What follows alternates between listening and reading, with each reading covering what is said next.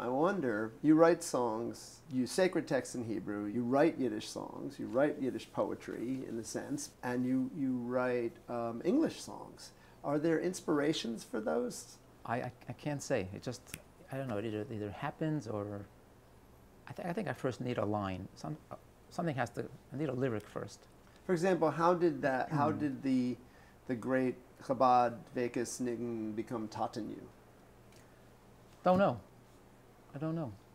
I guess I was just feeling at the time this need to, again, I talk to God through my songs, you know. Father, don't cry, and Tatenyu, and I keep talking to him, hoping to get through. So I try Yiddish, I try English. I'm trying all kinds of languages to get through on behalf of Klal Yisrael. And I remember loving that line of the Baal Shem Tov who says that every Jew is considered in the eyes of Hashem as a one and only child. It's a beautiful line. As the one and only child born to the parents in their old age. That's how precious a Jew is in the eyes of Hashem. Beautiful message, right? So I figured, gotta make that a song. So we had this melody at the time.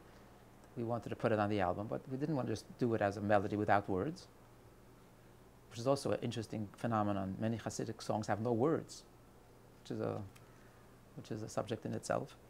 So I said, I'll take on the challenge. I had no idea I can write Yiddish. This was my third album. I was still, you know, a greener. You know, I was still, you know, I didn't know how to stand in front of the microphone. You know, well, okay, sing, and I didn't know what I was doing at the time. I had no training. My training was by the Shabbos table in my parents' home.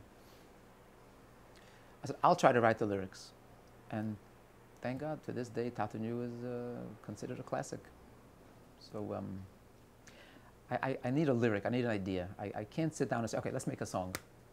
If I have a lyric that I can sort of something to latch onto, then I can maybe start and develop it.